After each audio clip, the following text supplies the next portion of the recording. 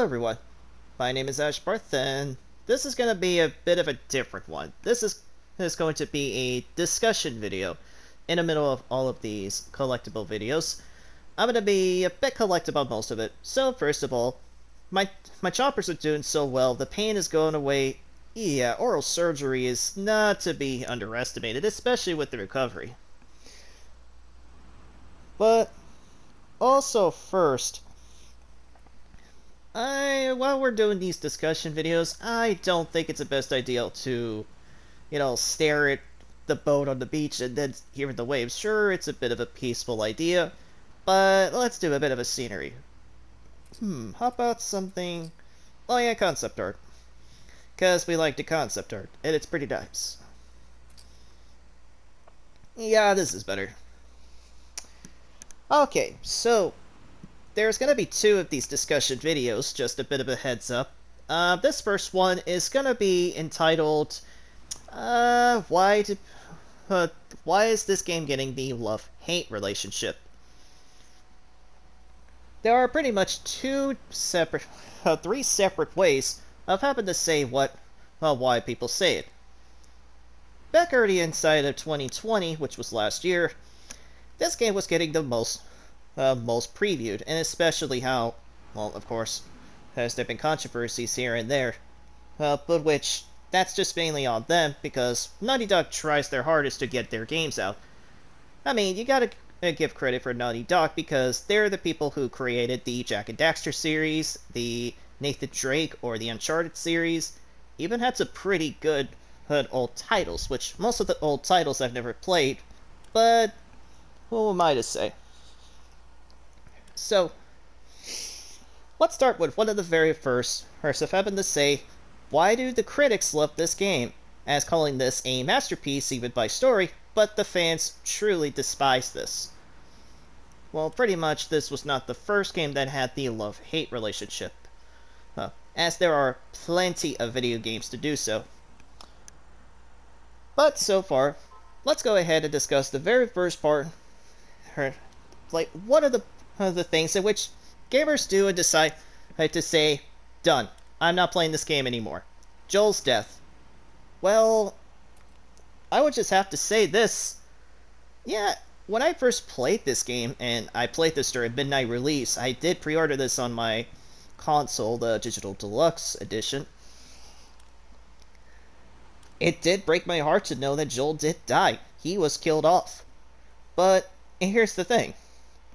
As it comes to the second part, as having to do the second playthrough, that was back when my old console had been destroyed, and it used to be supposedly a blind playthrough, until I got in this current console, which I did the second playthrough. Now that I've done it all over again and see Joel's death again, I mean, sure, he's dead, and it happens. It was gonna happen eventually.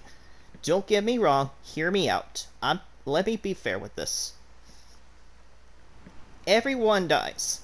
That's the thing. I am a bit of a nihilist with all of these kinds of situations, because, yeah, people will eventually die. Hey, and having to say that they tried to write Joel off, in which people have decided to quit the game because of that, well, when you look at him, he is still strong as an ox, but he is getting old, and knowing that, if I recall, he was in his 50s right now, probably in his late 50s, currently at this day and age. Hey, without him, the revenge story would not come up for Ellie. Well, it more often makes sense of why Joel was needed. If you played the first Last of Us, at the very end of it, the doctor that was about to extract the immune system while killing off Ellie at the very end, that doctor was Abby's father. Which, of course, if you played as Abby later on as the game progresses, that's how the revenge story starts. I mean, gotta crack a few skulls to get a revenge story, am I right, guys? It was one of those inevitable moments. Can't say that I complain. And especially when Abby would be able to spare Ellie because she was younger. I mean, that kind of makes sense. That's why Abby would bring in two innocent kids who left the Seraphite encampment just to, redeem herself. Yeah, that's kind of a backfire because, yeah, that set off the revenge story. Hence of how Naughty Dog wanted to bring in an interesting story of a revenge story. Revenge plot point to counteract the revenge plot points. That does make sense. That's the reason why. Even to say that a lot of people hated the idea because revenge stories, revenge cliches are getting a bit old. But that's not to me though. I'm a big fan of revenge stories. It's one of my favorite cliches ever. Even not to mention, it is part of how it is. And even honestly, I'm okay with it. I'm okay with having the revenge against revenge. It's a bit of a pile up. And then to be honest, with how the ending goes with the only Last of Us 2, with Ellie needing to move on because, well, she has to embrace it. Everybody dies. It's the rough universe of The Last of Us.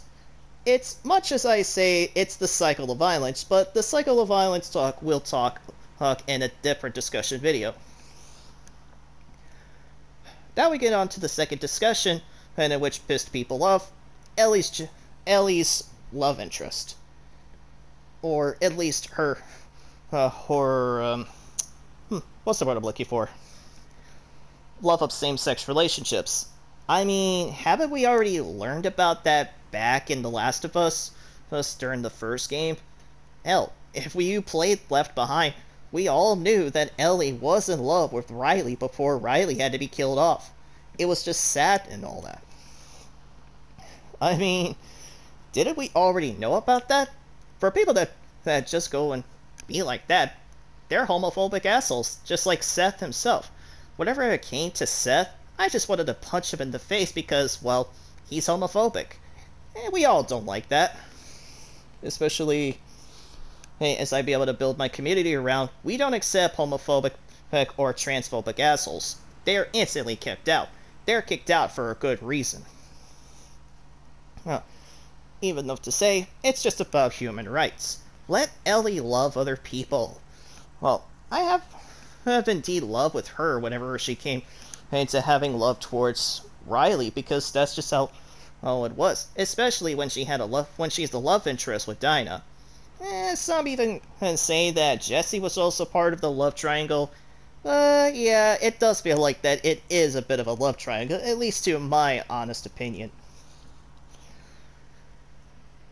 Now, would I be able to say that it's one of those controversies? It's not at all. I mean, again, we already knew about her gender, her just being a female, and her love interest was indeed Riley during Left Behind, and it did sadden us as to know that she did lose a love interest. And besides, we all loved Ellie as she is back then, especially when she was around 15 years old and trying her hardest, and especially as today, we still love her today. I still enjoy playing as her, well, to be honest, until she had to go through the same interest of not letting go. That's the one thing then that I would have been. If it was me, I would have lived as the hermit, just knowing, yeah, people die. It's the universe of The Last of Us. Survival of the fittest, you know? And, well, let's go ahead and go into the third controversy of why people hate this game, Abby.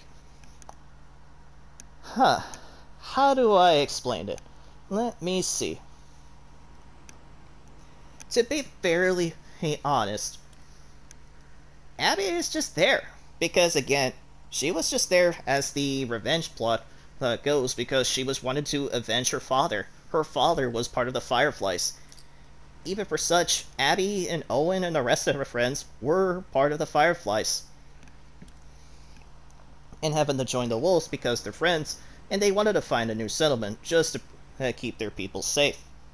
I mean, if you've seen the Colosseum during Abby's side, it was just interesting. It's pretty interesting to know a lot about how they build up the establishment, and at least build up a colony. It's very interesting, especially when it comes to going against the Seraphites, in which case, it shouldn't be in the case of how, the wolf is not the one that broke the bond. I keep thinking it's just Isaac, which, I have to say this, it would have been interesting to kill off Isaac and have Abby to go against Isaac, because Isaac was the one that broke the truce, and that's why the Seraphites and the Wolf go against each other. And yeah, to a lot of weird people to say this, and me saying it, why do people hate women with muscles? I've seen plenty of women on Twitter that had a very nice six-pack. How do you not like the idea of having your having to get crushed in their thick thighs and their muscle-filled six-pack? They're awesome. To me, having to say, we respect women, well, except the manipulative kind, because, well, I did grow up and deal with a lot of women that did manipulate me, and I had a bit of trust issues. But in all extent, we all respect women. You know, human rights. And I say, it's why she wanted to say, you know what, I don't want to see your face again. She was trying to be a bit more remorseful. I mean, say that to someone who killed off Joel. But do I be able to resent playing as Abby? Not exactly. I don't resent having to play as Abby. Well, I'm pretty sure a lot of people would be able to say, hey, God, this game is terrible because we have to play as Abby the killer. Oh my God. I understand why. Okay, and don't get me wrong, totally understandable. But then again, would you be able to see the revenge plot again? Can't really build up the revenge plot without cracking a few skulls. That's like can't make an omelet without cracking a few eggs. That's just quite the same.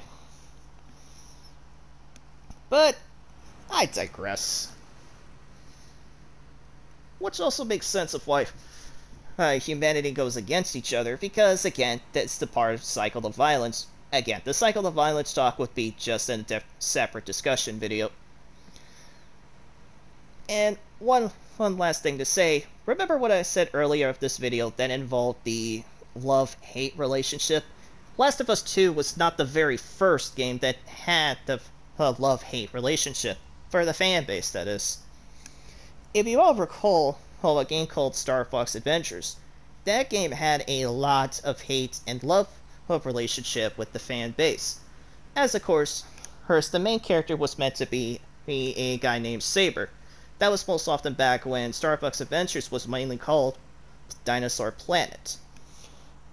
And of course, Crystal, who was supposed to be the main protagonist, along with Saber, who is the side protagonist. And as of today, with Star Fox Adventures, after the GameCube debuted, and Miyamoto was just noticing the character was looking similar to Fox, he wanted to start redoing the project. And with a lot of troubles that game had, and so many delays that it had, no wonder it got so many of the love-hate relationship. That totally makes sense to me. Another game that I would think of is Destiny. Yeah, Destiny, the first Destiny, had a lot of problems, but of course, as myself being an RPG lover, I do enjoy the grindy bits. I'm used to it. I play RPGs mainly for the grindy parts, and definitely enjoy such. And people just be able to leave and go back. Well, it doesn't really matter. People have their ways. One more thing before we end this video off is criticism. Between all that I've discussed involving the criticism, especially why people left. Here's me saying this. Are you really a gamer if you're not playing the game from the beginning to the end? It's even such how plenty of people have to say they would not want to watch the remainder of an anime or so because of one specific thing. I just skipped the episode. Well, if that does hurt. I mean, it sounds like I'm a bit of a dick, but I'm just saying that because, I'm a fan of it. Just ignore the bad parts and such and just move on. I mean, it sounds like me being a bit of a critic, and even to say this, being a critic is fine, but having to give death threats and such, it's pretty pathetic if you ask me. And believe me, during the whole of 2020 with all of such going on, Neil Druckmann, and especially my favorite voice actors, top 6, hands down, Laura Bailey gets the death threats. What? You're gonna go and take death threats because of a game that you did not like? Well, just don't play the game and get your money back. It's really pathetic for people to having to do so. Again, criticism is fine. I am a critic myself, but I do my stuff constructively. I do constructive criticism loads of times. At least I don't do death threats, because that's not how life works. Life doesn't work when it comes to bringing up death threats, especially to the developers.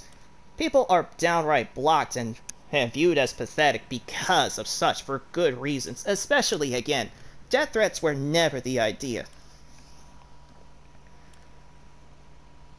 And I can't believe that's going to be the end of this discussion video, called of why this game gets a lot of hate and love. So now, we're done with Ellie's part of the collectibles post right now. So, in the next few videos, we're going to go into more of these collectible videos, and this time we're playing as Abby. To deal with the park and all Seattle's day 1 to 3, and I'm going to have another discussion video of why there's such a thing as the cycle of violence, before we get to the remaining collectibles. So, that's going to be it for this video. Thank you so much for watching. And by the way,